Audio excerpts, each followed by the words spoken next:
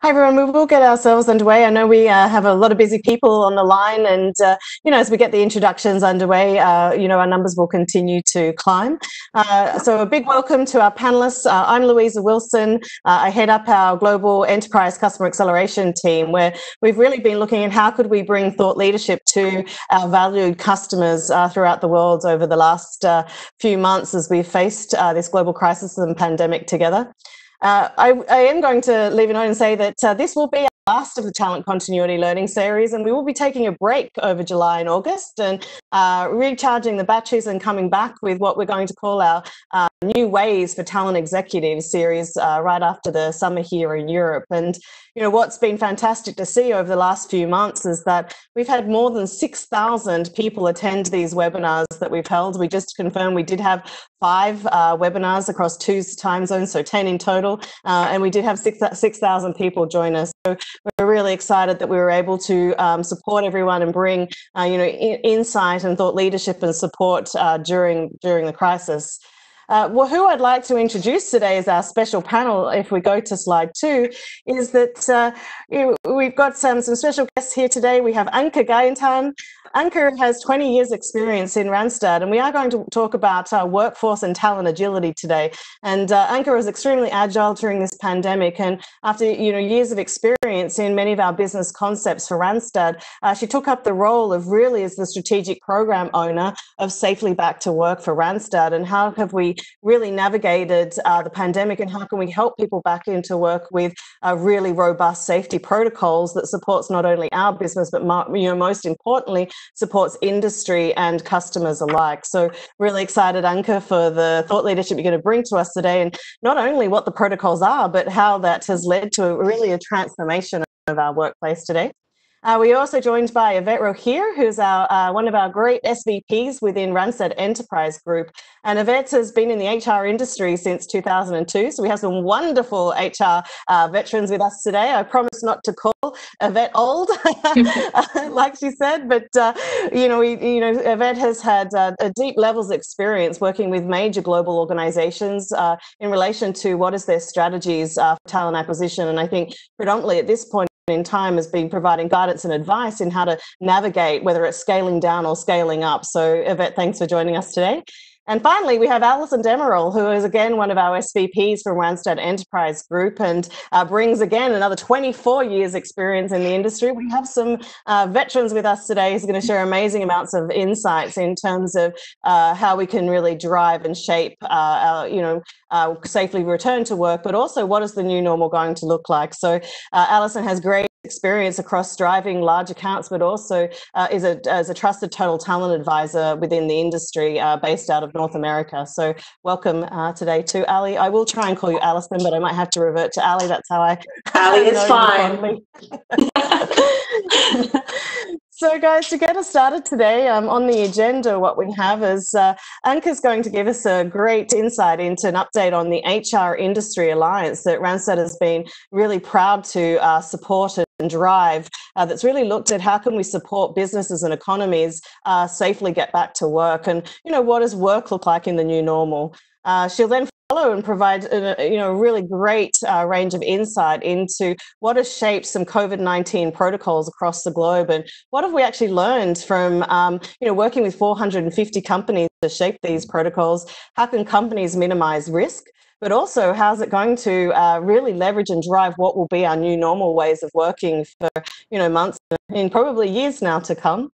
And then we will dive into a really great conversation with Anke, Ali, and Yvette in relation to the key HR trends that are really shaping up not only workforce strategy of today. I think we've all can realize we've been through an unprecedented time and challenges, and we've really had to look at different ways of working, and those ways of working will predominantly now become the new normal. So we've had a great look into our talent research and really identified some of the trends that have accelerated as a result of the pandemic, and what will those shifts now look like for organizations as they navigate the months ahead.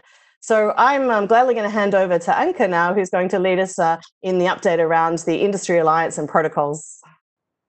All right. Thank you, Louisa, and welcome everybody, and thank you for joining today's call.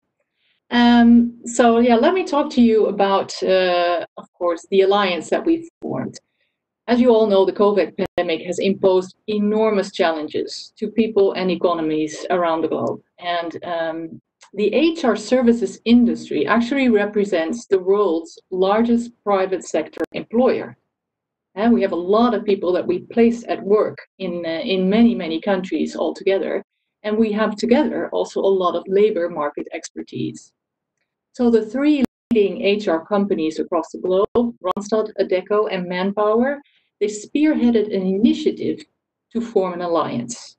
And the aim of the alliance really was to expedite getting people safely back to work and businesses and economies to start running again. The vision of the alliance is that we really need collaboration among governments, among employers, sector federation, trade associations, and also, of course, the HR industry. Everyone needs to establish protocols, policies, practices that keep people safe and give them the tools they need to do their job. So let me move to the next slide and explain to you what the Alliance is doing. First of all, we reached out to companies across the globe and asked them for their COVID health and safety measures that were defined. And this was extremely insightful. You might think that's quite difficult for us to do. We would send out a survey to many companies. No, that's not the case at all. Because let's say in our day-to-day business, we have these documents. When we place people as a temporary worker in a large workforce environment, we always go through the safety procedures with our clients. And we discuss what we need to do to ensure the safety of their work. Do they need to wear helmets? Do they need to have specific clothing? Do they need training? How do we make sure that they can safely do the job? So we collected, I must say, almost 400 measures in the COVID protocols of these companies in what we called a global grid, a spreadsheet. And we really first started with 5 key sectors, but when we moved on with the program, we added more and more sector-specific protocols. And we agreed with the initial alliance partners, how can we categorize all these measures so we can quickly remove any duplicates, look into the unique measures that have been put in place across the globe, and we defined things like looking into the risk control levels, and I'll explain more about that later on. The type of measures, is it something personal? Is it something you have to do as an employer? Is it sector specific? Is it country specific? Those type of categorizations. And the results was captured in a booklet, which now contains 110 measures. But as I said, we went on and captured more and more protocols because also governmental policies changed and protocols changed when we moved on. The information and data we captured was extremely powerful. I was asked to join the Dutch expertise group to advise the government outbreak management team. But also in other countries, we saw that sharing the information was extremely useful. If an automotive company had planned in shifts of workers in a new way, companies that were manufacturing food were interested to learn how these shifts were organized. Reinventing the wheel was not necessary, and we also truly felt it could help economies and businesses across the globe. So let's move to the next slide, and I can tell you what a good protocol looks like. Of course, this is the first thing that we learned. What is common practice in companies' protocols? As an alliance or as Randstad, we never sat down and said, let's think about what goes into these protocols. What do we think? What are we doing in our offices? We didn't do that. We just collected across the globe, all the protocols, and we quickly saw that these chapters actually form a good book, a good protocol book. First of all, there's some general instructions for each target group, which is relevant for the company. What do you need to inform your employees about washing their hands, staying at home when they're sick, those type of things? What do you need to explain to the employer, the managers of the business? What do they need to know? Your clients, your visitors, your suppliers, maybe other areas like an educational institution might have some specific guidance for students, for teachers, etc. Then we saw that protocols have a list, starting from general health measures, stay at home, or when you do get sick at work, what do you do? And we learned in these measures that companies consider different levels of risk in a protocol. To give you an example, say you establish that the canteen or company restaurant is an area of risk. Do you completely close it, so eliminate the risk, or do you keep it open and just say, let's limit the number of people in it? And we define a seating arrangement, or maybe we should eat in shifts. Maybe we should have food delivery come in. So there was different resolutions to the same problem. We also saw that there were measures around traveling. How do you get to work? What do you do when somebody's been abroad? And on training, on onboarding, how do you do that when you've enforced in your protocol that people work remote? What's important that you also consider how the communication is done. How do you tell people? How do you inform them through a newsletter, instructions, training, signs, banners? But also, of course, how do you make sure the protocol is enforced, that you can actually monitor that the measures are put into effect? What was interesting to see is that in these protocols, some preconditions had definitely been taken into consideration when these companies made these protocols. Is public transportation available? Is the supply chain still open? If we write in the protocol, everybody needs to wear a facial mask, do we need to hand them out? Do we need to buy them? Do we expect people to buy them? Those type of things. And also, what happens when policies change? This list actually helps us to support companies for which protocols are completely new, especially in smaller businesses that never have written up protocols for the safety of their workers. They were very happy to get a list of measures and to consider just the regular workspaces like meeting rooms, reception areas, elevators, those type of environments, and learn from the larger companies for which this is already a best practice for many years. But also large workforce companies really said, we're happy to understand what others have done because we could be interested and learn from our peers. Let's talk more about the hierarchy of controls and move on to the next slide. We use the following model for categorizing all the measures in the global grid. This is the commonly used health and safety expert framework, and it's used across the globe. When you need to mitigate risk of workers in a specific work environment, ideally you start at the top of the pyramid from a risk perspective. You would say, let's just completely eliminate it. So for COVID-19, that would mean let's just completely close the business. And in some cases, government policies actually impose this. Hairdressers were said, you cannot be open. And events were completely canceled. This was, of course, very safe. It's not good for business. Moving down the pyramid, you'll see the second level is substitution. This has actually caused the effect that in many protocols of many companies, people in office environments were asked to work from home. From a risk perspective, this is perfect. You cannot be infected at the workplace, but of course, you need digital tooling to enable people to do their work. From a risk perspective, it was the best resolution, and that's why it's so commonly adopted. Then you'll see there's some engineering controls. This is where you physically change the workplace. If you are running a manufacturing environment, you can't say work from home. You need to physically make sure that people can keep a distance. So plexiglass barriers were installed on assembly lines, and I'm sure you've all seen it in your supermarket at the cash register, that you have these barriers that make sure that the disease doesn't spread between a client and a worker. The fourth category is administrative controls, and that's really about changing the way people work. Give instructions. Don't walk here. Limit the number of people in an elevator, those type of things. And you hope that people listen to you and actually do what you've instructed them to do. And from a risk perspective, the least effective is actual personal protective equipment, PPE. From a company perspective, it's probably is the easiest thing to do because you don't have to change a thing, you don't have to instruct anybody, you just say, this is what you need to do. In some environments, of course, protective equipment is a common practice for years. Think about your dentist or a life science research lab. But also think about how these people have been trained to use facial masks and those other gloves, and having a high hygienic standard in place. That actually also costs money for a company to do. Let's move to the next slide and show you how these controls have given more insights.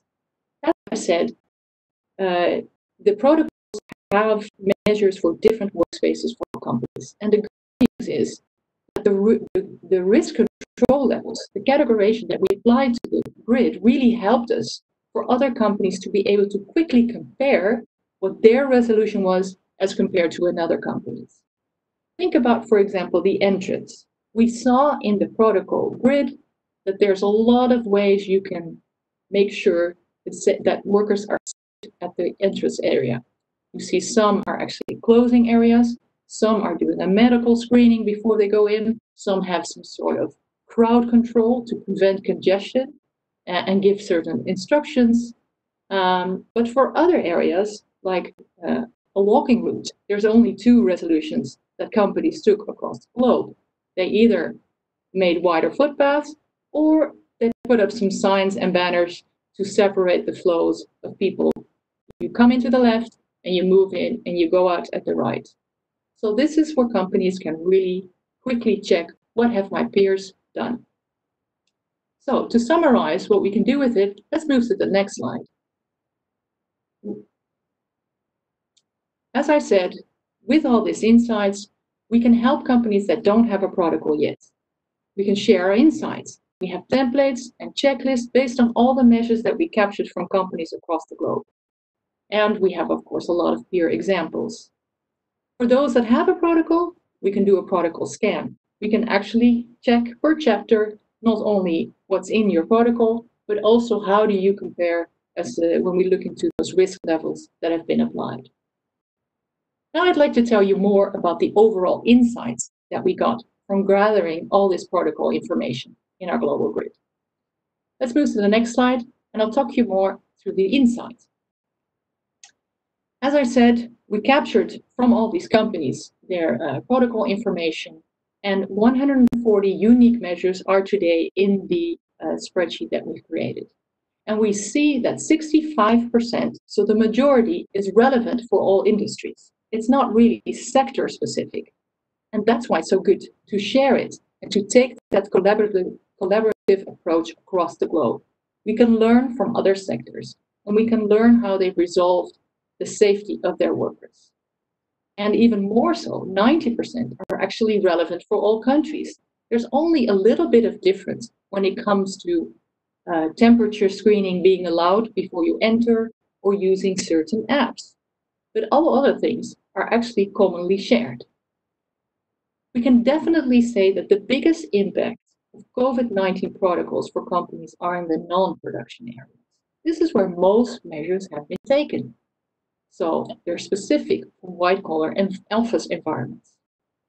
And for the risk perspective, we saw that most fall into the category of administrative controls, meaning we changed the way people work, as well as some engineering changes where we actually physically had to change the office environment or manufacturing environment. And we feel that this really forecasts the new way of working, because it includes both human and workplace adaptations to make sure we keep safety at work. I'd like to tell you more about that in the next slide. We definitely can say that similar work environments have similar protocols. There's two things that we can actually look into. Look here and you will see that you can actually look at a work environment and think about how long and how close people interact in the work environment, which we call interaction proximity. You can also see what are the number of contacts in a typical day. That's the contact exposure. And you can imagine that if you have a high interaction proximity and a high contact exposure, you're most exposed. And it's probably the most unsafe area. So think about airports, public transportation, hotels, theme parks, those types of areas. The protocols that have been defined for those type of areas are very, very similar. When it comes to professional working spaces, the call centers, the office environment, again, you'll see similar resolutions. So this really tells us that it's not one specific company or one specific sector protocol that's interesting. Actually, we need to think about these work environments when it comes also into thinking about what the new normal will look like.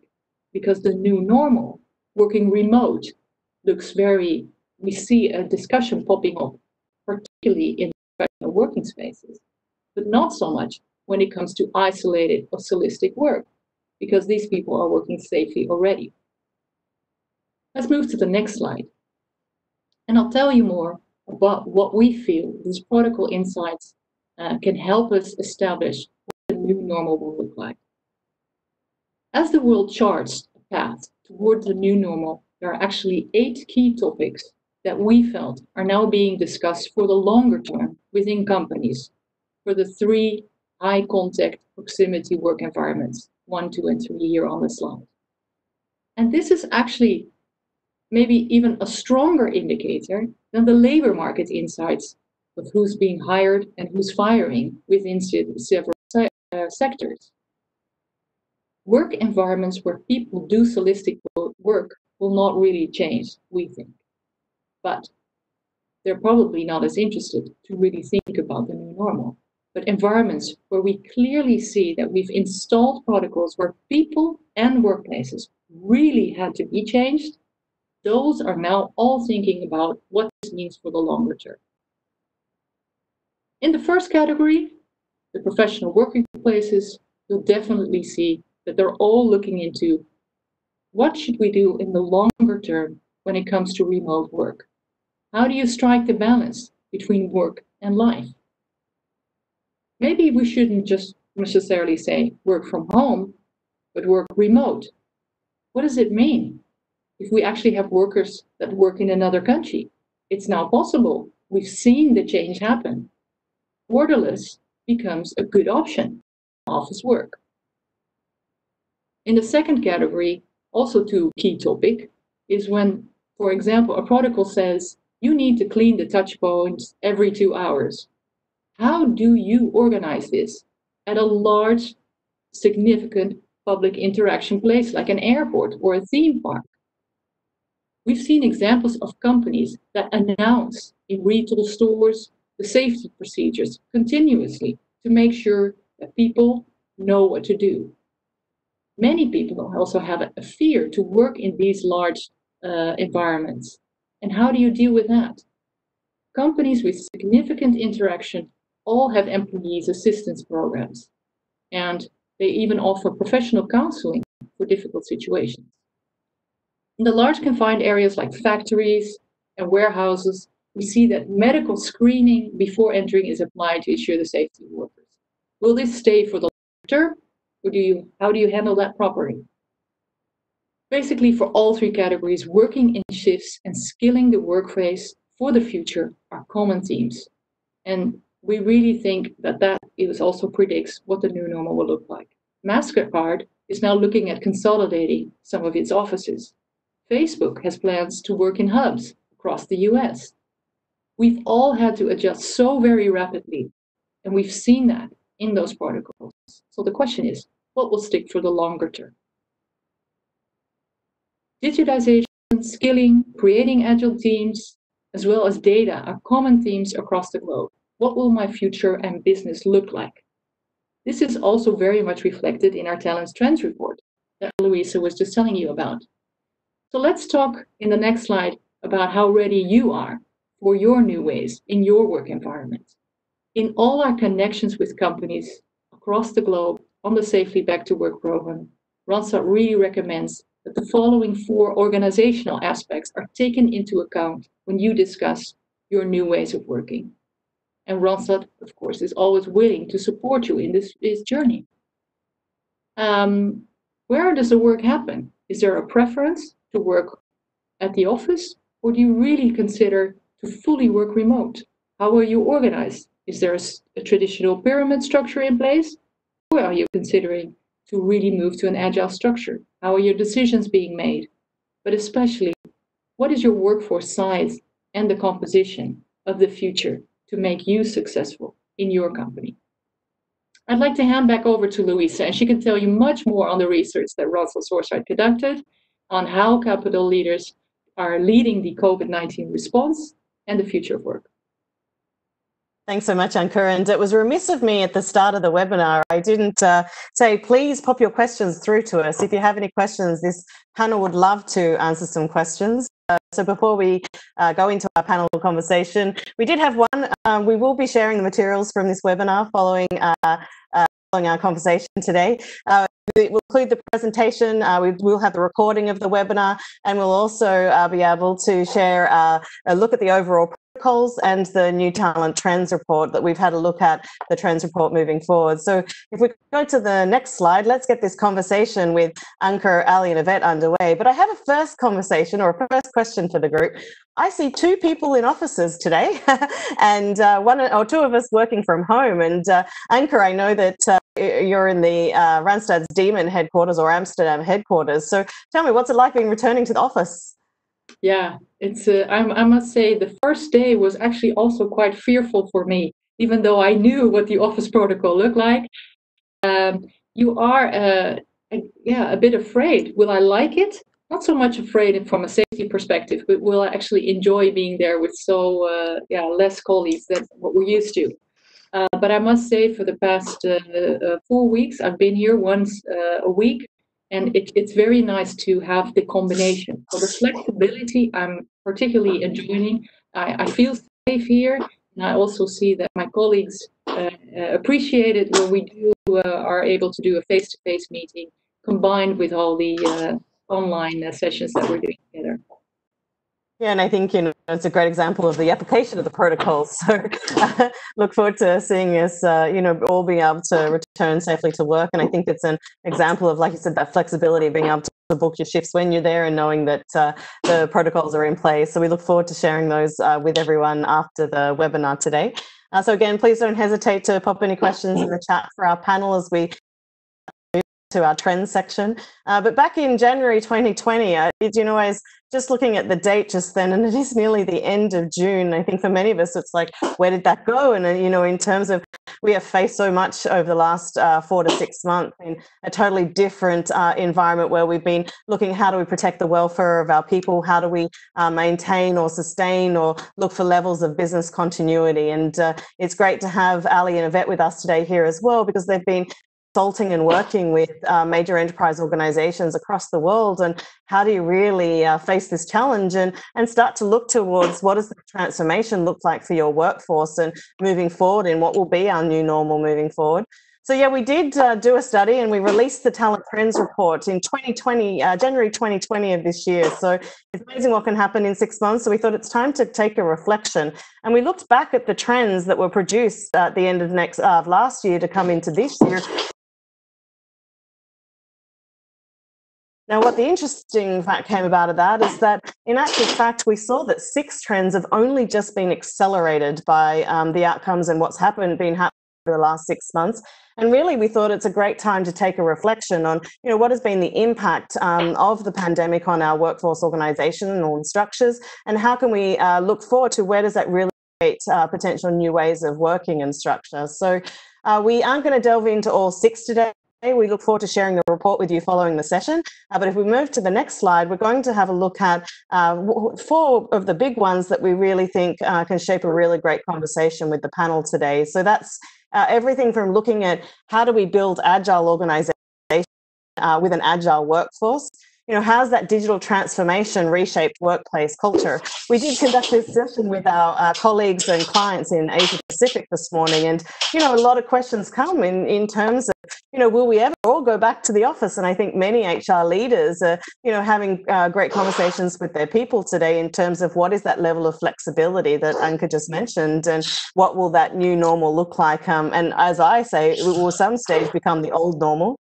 We do also know that data has redefined the labour market, and that's probably is leading up to the COVID pandemic. But I think data has become even more critical to drive that business agility and that workforce agility, as many organisations have looked at incredible levels of either scaling up or really had to make difficult decisions on how they manage their workforce through the crisis. And that leads through to the final trend, which will be a great discussion around, that wonderful thing. Our global head of talent marketing did a great webinar around this, in sense of that, talent never forgives nor forgets. And so providing an exceptional talent experience during these times is going to build your employer brand, not only for now, but critically for the future, when we all look to engage, nurture, engage, and attract talent to our organizations.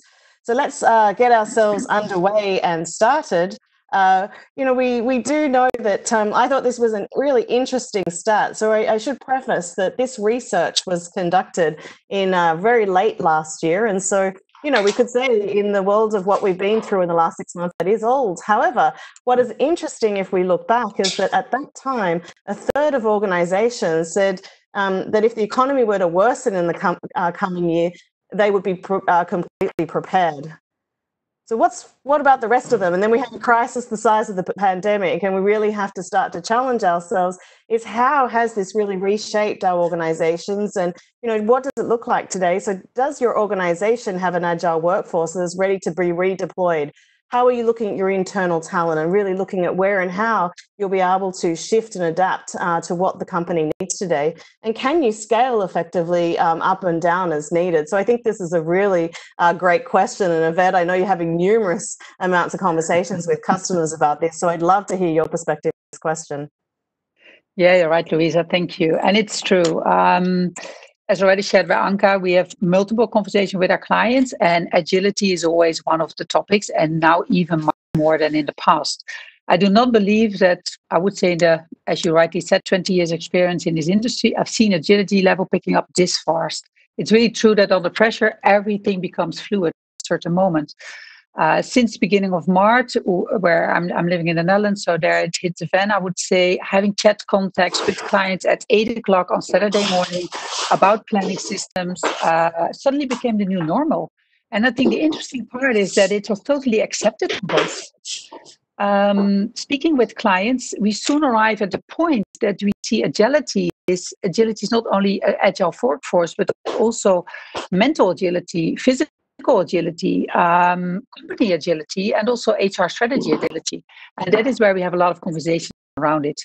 If you are talking about, I would say, HR agility, it's also rethinking conversation about your internal mobility, your internal capabilities. What do you have? Your internal flexibilities. How should your workforce be structured now and also after the COVID? It's the most common question I hear in discussions I have with the clients. And in order to be ready for the new normal, I would advise as well the people who are on the call to think about your critical capacity. Maybe, start recruiting for capacity instead of start recruiting for jobs. Unbundle jobs you have and create packages of work. It's just a different way of engaging to labor. And this is the true agility, which you see now is speeding up rapidly. More in the short term, I would say that companies who are leading are the ones who work with good scenario planning. We all know it's important, but the what-if scenario is more important than ever. It means also investment. I've been in weekly calls with clients working on extreme scenarios, country by country, every single week. And I would say, in my experience, the food industry did in particular a very, very good job. There were no huge surprises in planning. Everybody was fully prepared. Everybody was agile, so the partners, but also the customer themselves and also the employees. What I liked about it in agility, if you looked at the onboarding producers they have, it was in the open air. We had remotely facility tours organizing. We had extra classes over the weekend, and it worked. Surprisingly, it worked almost from day one. So at least I believe that nobody in the world was out of chocolate and candies from this customer. So it looks like they were okay. That's an interesting point you make. I did hear of it that it's some of those things that always generally increase under this level of crisis. And the love of chocolates is one thing that I think there's always been a rise in. I did also, I think we've had some really interesting examples with customers, just like you've mentioned, where, one side of their business, there's been a very significant scaling down, while on the other side of their business, they've had a huge ramp up. And how do you look to internally mobilize critical talent that you could quickly reskill and redeploy to your other areas of your organization? I think that's a really, really interesting thing that you've hit on. And also that fact in the thinking of how do you build for capabilities today, and maybe as we look to more flexible, agile workforces, capabilities, we may move from that level of contingent and permanent flex from what's probably been more, a 70% permanent staff, 30% contingent, to even what we're seeing as 50-50. So Ali or Anka, do you have anything to add to those comments of Yvette? Yeah, I think what I've definitely seen is that large companies also are agile between different countries. If you have certain workers that cannot work for the country that they normally go to the office to, they now all service another country which is part of the company. That's fantastic to see that it's agility all across. We've seen, of course, great examples of the automotive industry. Ford, Build Your Dreams, those type of companies have completely changed their manufacturing environments from building cars to building facial masks, respirators, and actually supporting the crisis. That was, I think, a fantastic example of agility in general.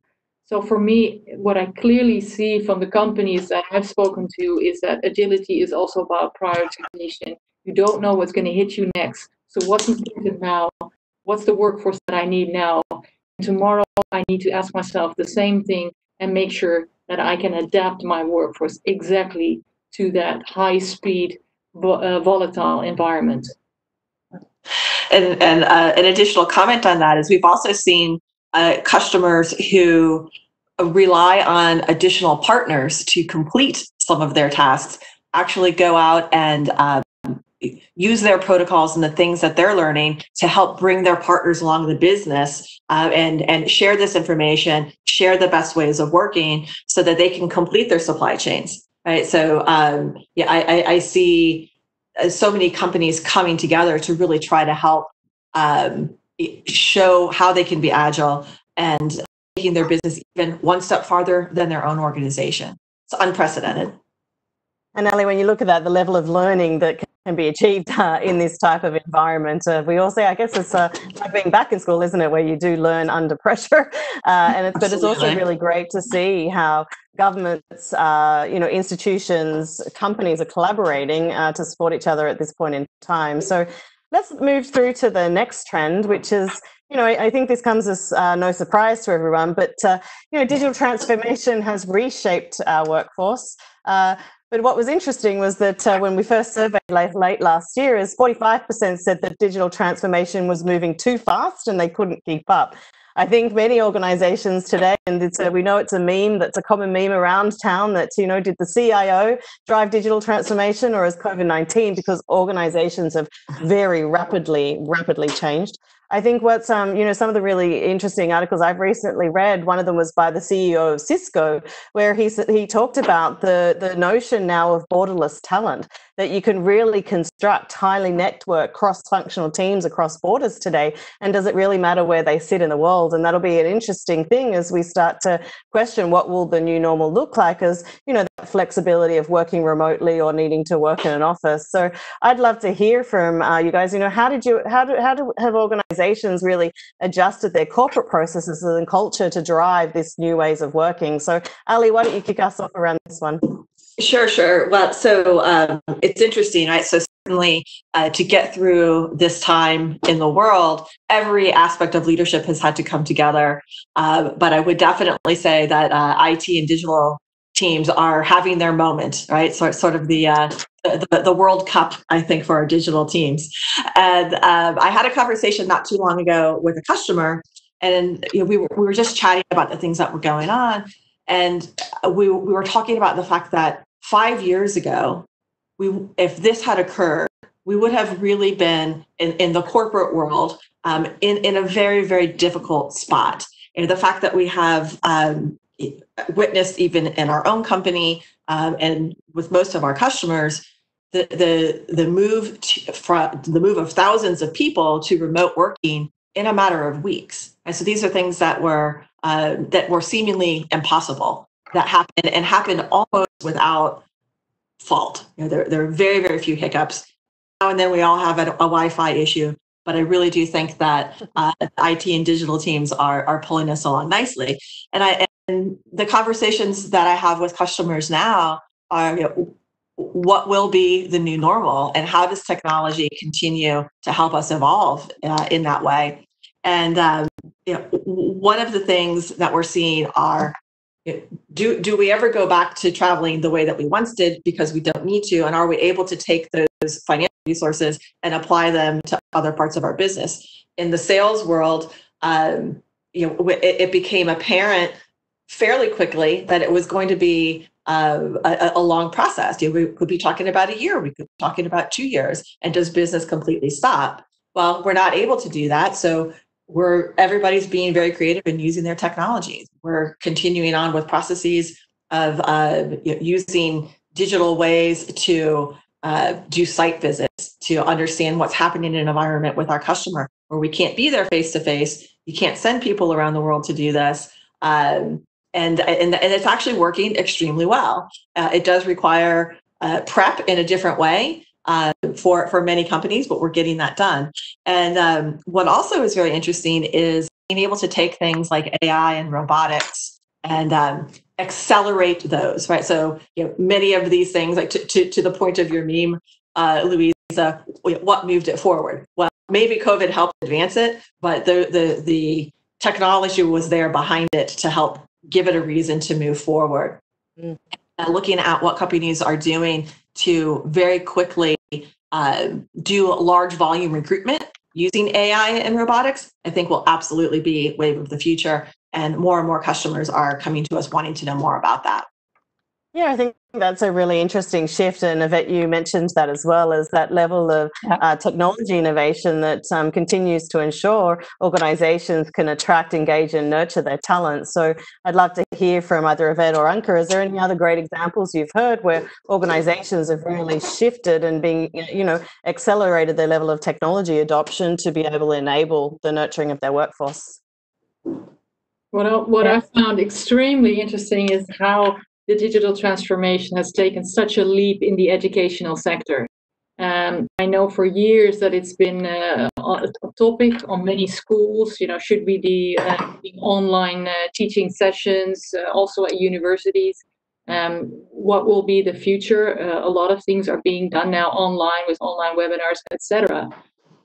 But I think now, in the past months, we've all seen we've had to have online education.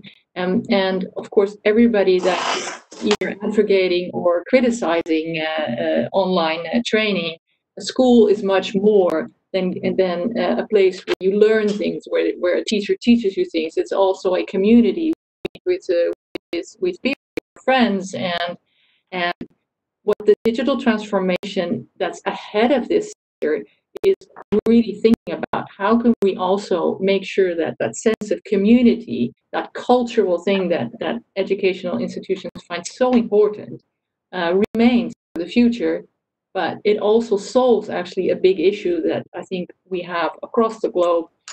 There's a lot of a scarcity of good teachers, but online teaching has shown us that a teacher can teach the class, and teachers' assistants can work with teams on smaller groups or do things face-to-face to make sure that people understand. So that true shift, not only through digitization, but also the big question, what does that mean for the future? And can digitization also support us on that cultural aspect, is especially seen in this sector.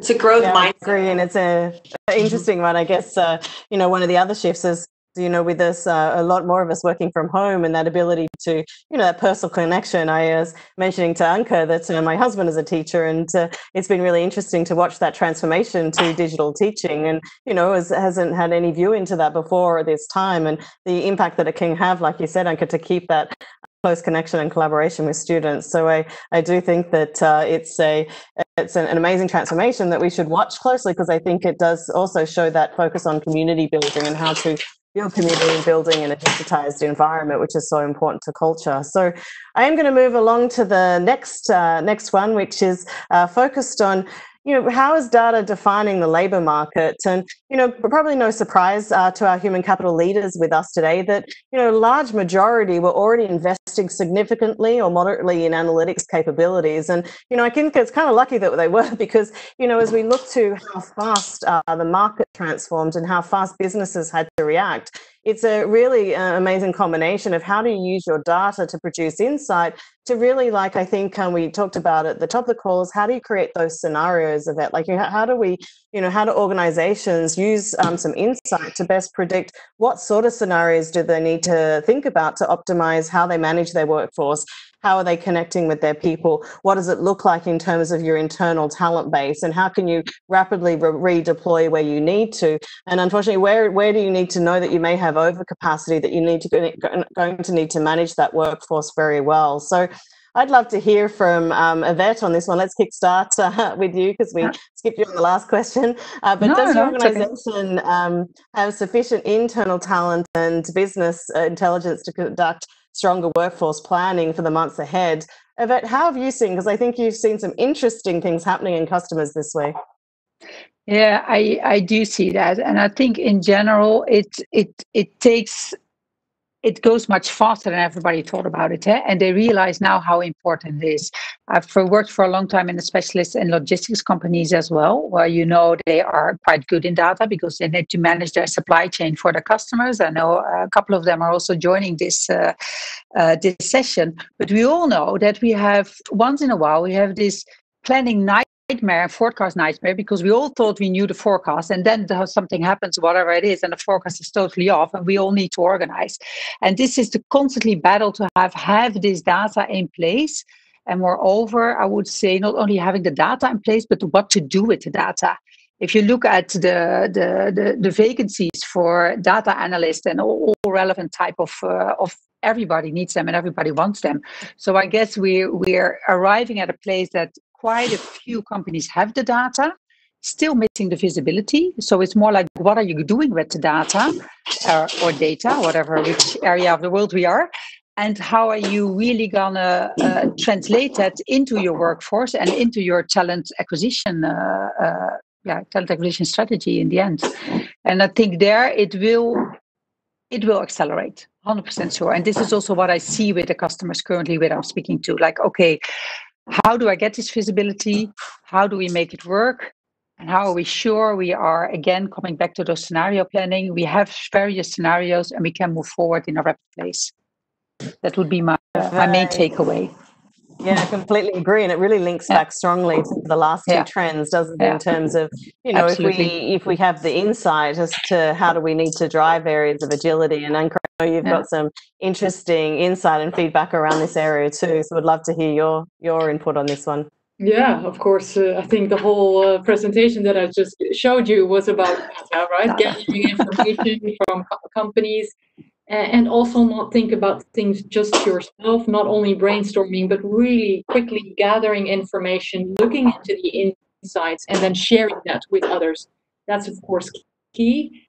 As Yvette was saying, data analysts, those are very high in demand jobs. Well, I think it's one job you can definitely do remote. So we can have borderless data analysts to support all our companies in these business intelligence insights, which are so crucial.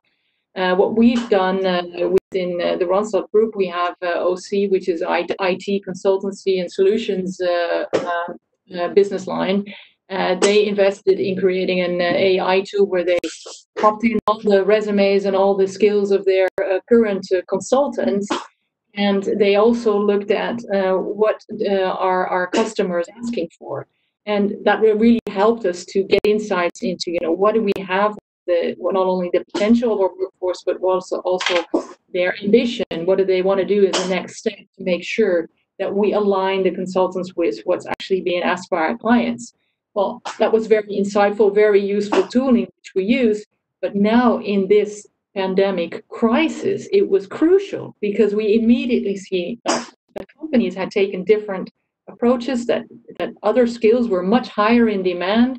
So this is where you see that you can really optimize your internal talent if you really look into the data. And I think that's fantastic for other companies to look into as well.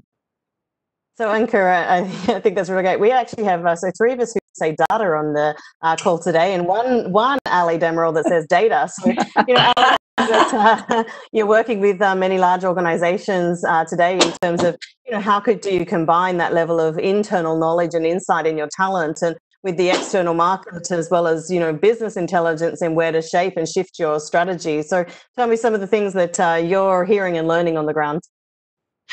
Well, I think that people are taking a look at really redoing everything, right? So are they challenging and when I say the old thoughts, by old I mean 6 months ago, about what pre-COVID. It's not that long, huh? That's right. And it really is a very short period of time with so much transformation.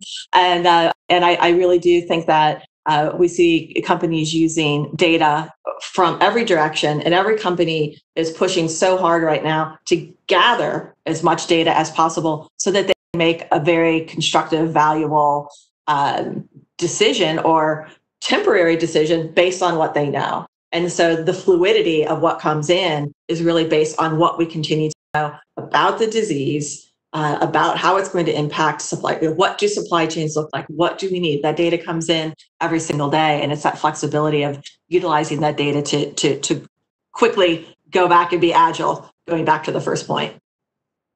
Ali, fully agree. And if you look at our own organization, I know the level of data that's being collated on a daily and weekly basis to help leaders steer the business and be able to support and develop our workforce through this time is really quite incredible. So I do think for HR leaders out there today, data is playing a very important role in the past. I think what's brilliant in terms of what we learn moving towards the future and hopefully into that world where there is post-COVID is that it really creates a very strong link for HR to be helping to drive business forward. So I do see that this is something that will only continue to accelerate and transform.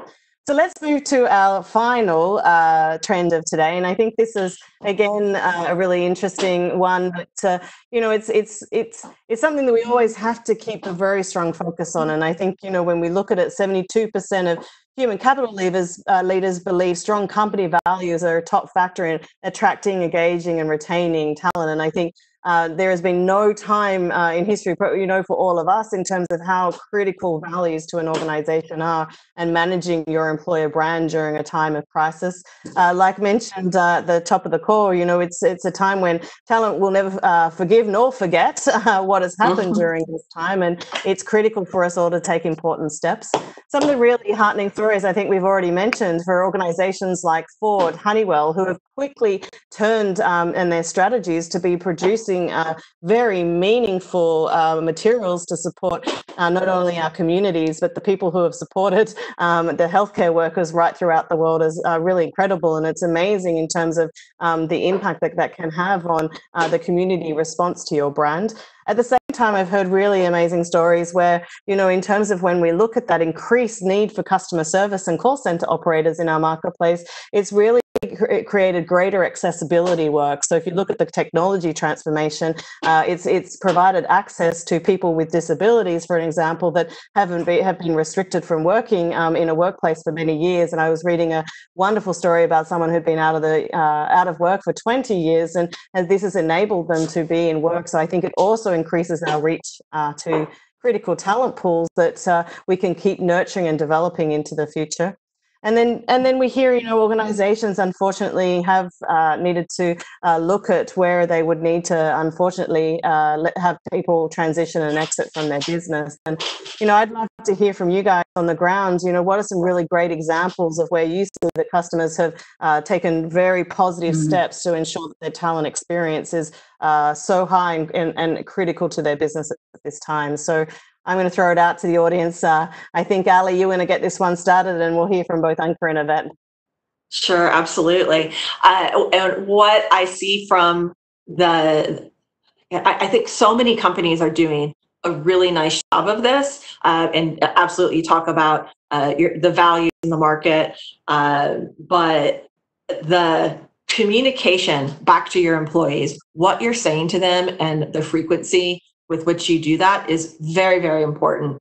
And I think that it's twofold, right? So companies are having to continue to hire. And so if it's unsettling to those of us who are fortunate to retain our jobs during this crisis, think about how unsettling it is to actually be out there looking for a job. And part of that is communicating how things are going to work, following through on commitments with your talent. If you have to have some type of a delay in your hiring processes, it needs to be clearly communicated, because people just, they're sitting at home and they don't know. So in order to retain your employer brand as you move forward, you've got to really clearly communicate talent, where you stand with things. And the biggest part that I'm seeing, this is me, leader as well as a professional in the industry, is flexibility.